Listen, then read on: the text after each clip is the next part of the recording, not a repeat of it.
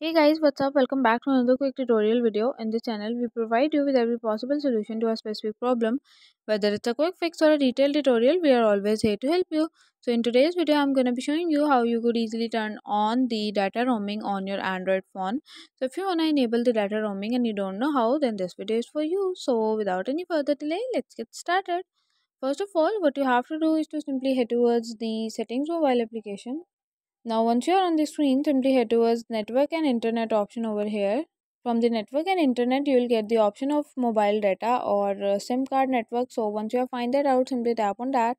From such type of interface, you will get the mobile data usage and some other settings related to mobile data. What you have to do is to simply select your phone on which you wanna enable the data roaming. Once you are on the screen, you will get the option of roaming. So what you have to do is to simply toggle this option on, and it will ask you to roaming charges may apply. Select OK, and after that the data roaming would be enabled.